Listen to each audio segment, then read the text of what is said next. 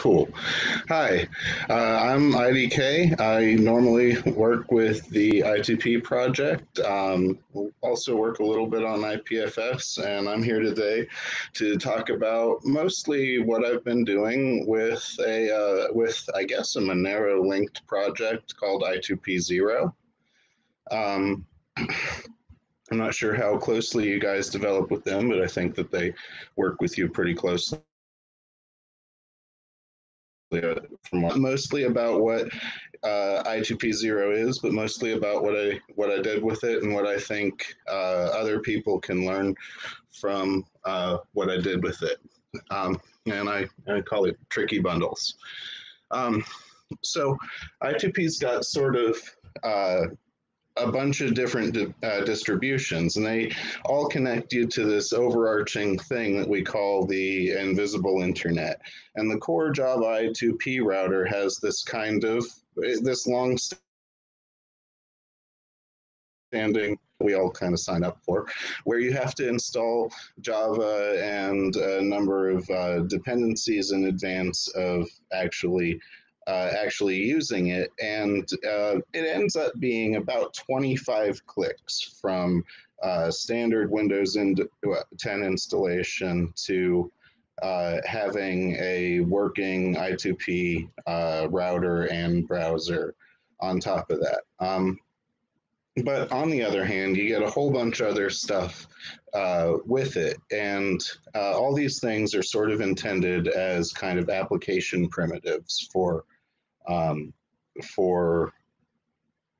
building things with I2P, but they also present user interfaces that can be kind of adapted to existing apps as well. For example, we have a BitTorrent client, and we have I2P tunnel and things like that.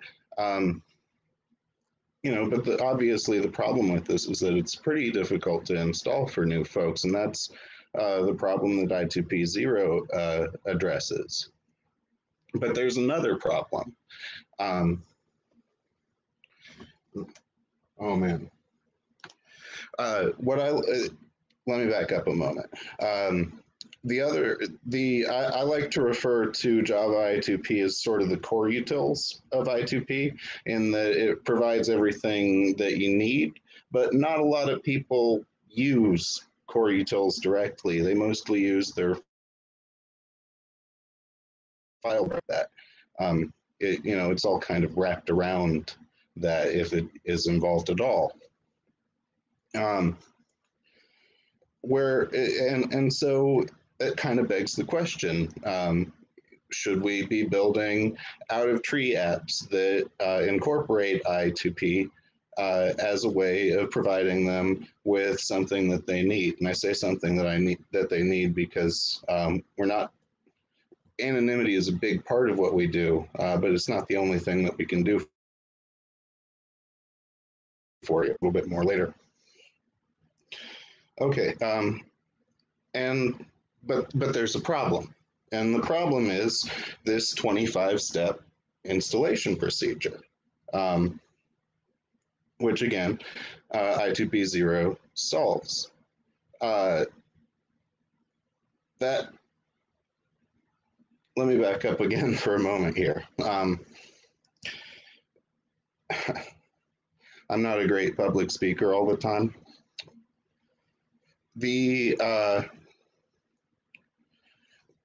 Because I2P is written in Java, which is obviously the JVM,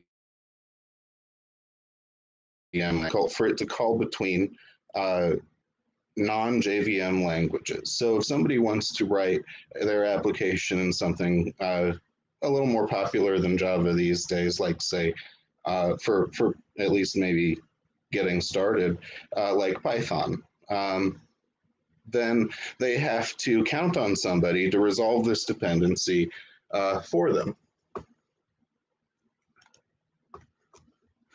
And the bottom line is this kind of, because it means that most everybody who might install your app is going to fail before they even get started, because it's, because they have to install I2P. So, I'm just reiterating a bunch of reasons what you probably already thought of that are good reasons to make something like I2P 0, which you guys obviously already understand.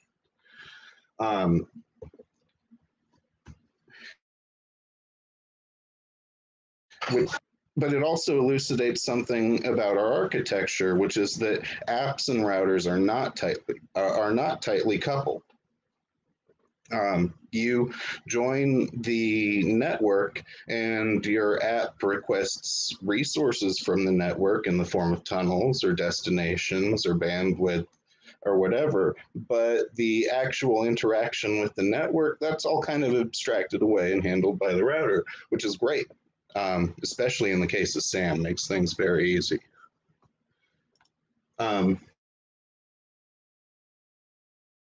Is that there are kind of a lot of applications that are not going to be distributed through, say, Debian main.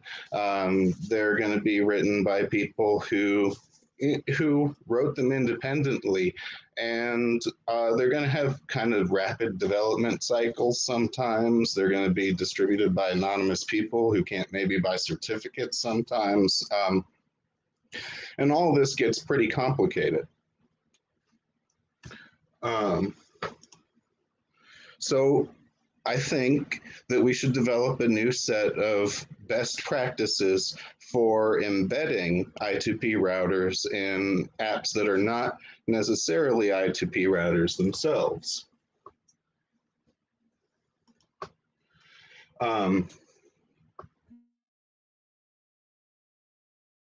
I2P 0 solves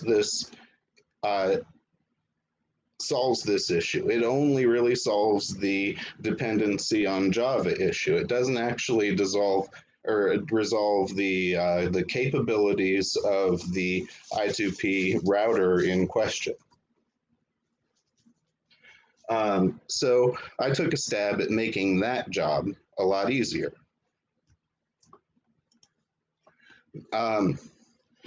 Now, to talk about why this might be desirable. There are two sort of broad categories of out-of-tree I2P apps that that relate to the problem in question, and there are ones that bundle I2P themselves and ones that don't. And there is a torrent client that bundles a whole I2P router inside of it. They release every time. It's a complete implementation that works by linking to our Java libraries.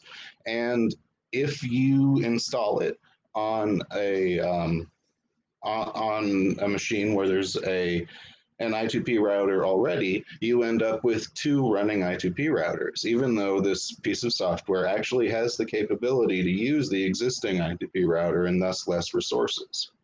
But you have to go in and do it in the advanced configuration. And whether or not there's an I2P router capable of working with our app before we actually do it, or before we actually start our own embedded I2P router. Got a little ahead of my slides here. So how do we prevent this? Well, what we've got to do is we've got to probe for different I2P capabilities. And it turns out that there is, but I don't think any of them are necessarily 100% reliable. So I like to take into account each and every one of them in sequence here. First of all, we can check and see if I2P is installed to the default paths. Obviously, this breaks if it's installed to a non-default path. So we can have a little rule in there that maybe looks for it in a portable installation under a specific directory, but we can't handle every single thing this way. Moreover, it doesn't actually give us information about whether I2P is running or not. It's a useful thing to know, but it is not it is not in and of itself enough information for us to use. We can look at the output of PS. It's simple enough to do on every platform. It gives us information about the installed state and the running state, but it doesn't give us any information about the APIs that are available, at least not without some extra effort, and really only on Java I2P as far as I know. It might not apply to I2PD. But it is. Also, some systems, GR security, will limit the output of PS by user, and obviously if it's a service install, you can't do that there, so it's brittle there too. So the next thing, and where it gets a little bit more interesting, is we check for a usable I2CP or SAM v3 port. And this doesn't have to be complicated. In terms of I2CP, there aren't a lot of libraries that implement the whole specification in other languages, so you probably will end up using SAM. That said, though, there's also a command line tool that'll do this that I wrote as part of this project. This gives you a lot more information about I2P, tells you that it's running, it gives you the opportunity to create a destination and validate that you are in fact talking to who you think you're talking to. That said, though, SAM v3 is not enabled by default on the core Java I2P router, so it might fail in that case too, but you'll always have an I2CP port, and that will always work. And then the last thing is to check proxy.I2P. And this is just an HTTP request over localhost 4444, just like the regular the Java I2P proxy uses for when you're configuring your browser, taking something over curl or whatever, to proxy.I2P, which is a loopback address. And as what it'll reply with is either proxy is ready or proxy is not ready, tunnels need to be built or whatever. And that gives you almost as much information as the as talking to I2CP, just for one request back and forth to validate that I2P is there, and it'll work everywhere. So once you've established that there's an I2P router running or not, I think that this should roughly be the when you start your application. So you should check for the presence of a running I2P router first, and then probe for the API capabilities that you want. If all you need is an HTTP proxy, only ask for the HTTP proxy. If all you need is SAM, only ask for SAM. And once that comes back, you'll either know whether the API is available or not. Just start your application. If not, check the default paths for I2P for an I2P router that's already installed by the user before we got there. If it's available, try and start it. If it's not available, go to the next step. If you can't discover an I2P router, go ahead and unpack a copy of I2P0. Start I2P0, then immediately start SAM. Use that to establish any tunnels for your application. I'll get to why in just a second. Now, I glossed over some details in this slide about waiting for certain things to become available. I would like to available for you to review because these are next to impossible to read on this TV, and I'm sorry for that.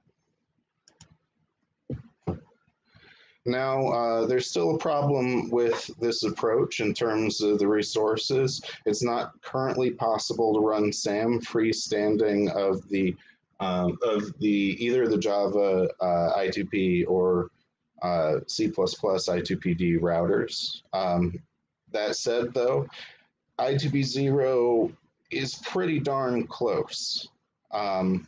We can live with that for a while until unbundled SAM v3 is a working thing.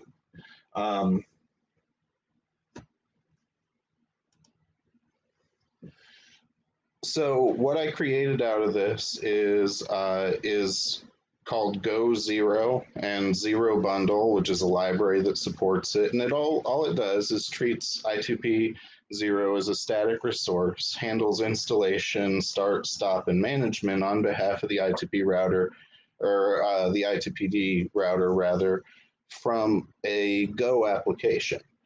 These also all correspond to command line interfaces command line interface apps rather, that you can use to manage an embedded I2P, just about any kind of app, because we can generate a .a file and link it to a C program. It's huge. It will add some overhead to your app because that is a bit of a drawback, but it is exactly the same overhead that you would have added in another place had you bundled I2P0 with your app as a zip, which of course is also valid and possible to do with Go Zero. I2CP check is sort of a re-envisioned piece of the core utils puzzle for people who want to bundle I2P routers with their application in a zip file, in particular I2P0.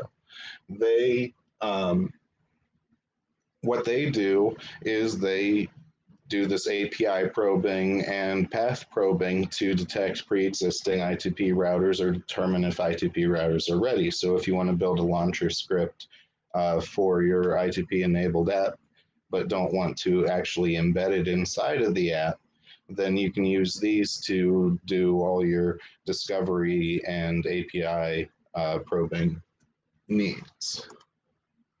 And then lastly, the thing that I am beginning to build with this is a replacement for a somewhat ill-fated I2P browser project.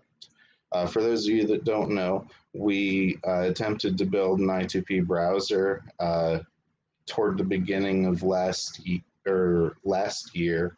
Worked on it for about a year and concluded that the Mozilla code base was moving a little too fast for us to keep up, and also develop the Java I2P router at the same time. So I spent my time looking for ways to make that process a little bit easier for us to manage, and this was part of what I came up with. Because we're so decoupled from the applications themselves, I believe that this probing is kind of a necessary process. We actually multiple I2P routers on the same machine during the I2P browser process, and at the time I was developing on an Acer Aspire C720 with 4 gigs of RAM. It was not fun. It was very challenging. And so that was a thing that we needed, that we never got around to doing in that one, but this project. I really want to see I2P0 in all the things. I want to see it in every app that uses I2P right now that does not does not bundle a router with it. I think that it stands a really good chance of smoothing over our install issues, and if done properly, we don't ever have to worry about using too many resources on the and well, I think that is about the end of what I have. If there are any questions, I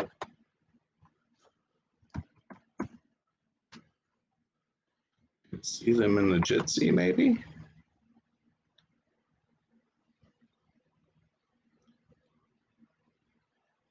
Yeah, thank you so much. I'm looking to see if there's any questions. I don't see any on YouTube or IRC. Yeah, thank you so much. I'm looking to see. I also don't see them on Discord either. Looks like it was pretty self-explanatory. Yeah, nothing too complicated here. Very, very useful from my point of view, but nothing terribly complicated in this presentation. Got it. Okay, I guess, how familiar are you with the efforts to like integrate I2P in Monero at a deeper level? I know it's integrated in, through I2P0 with the Monero daemon and Monero CLI to some extent. Are you aware of those efforts? Do you communicate with anyone that works on those projects?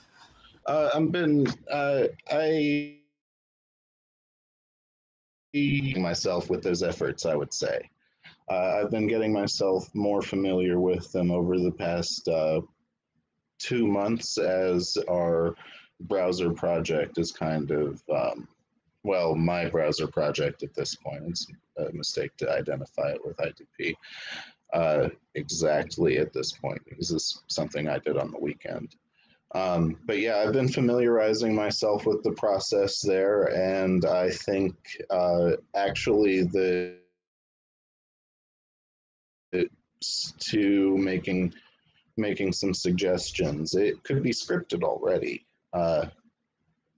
but I'm not sure that that's something that is something that people want to do yet. Okay, cool.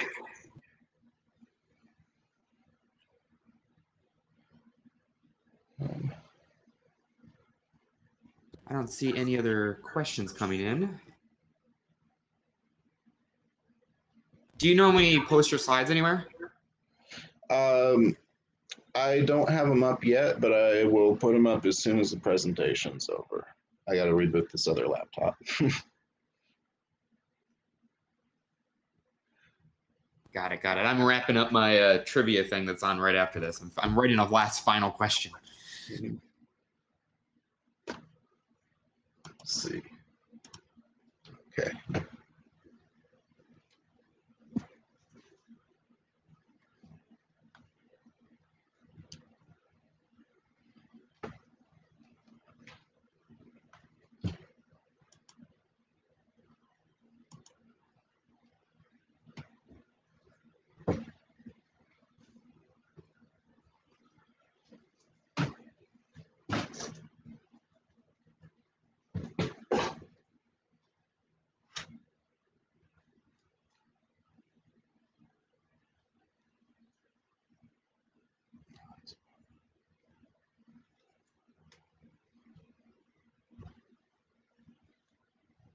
All right. Well, if no one else has any questions, gave it a bit of time.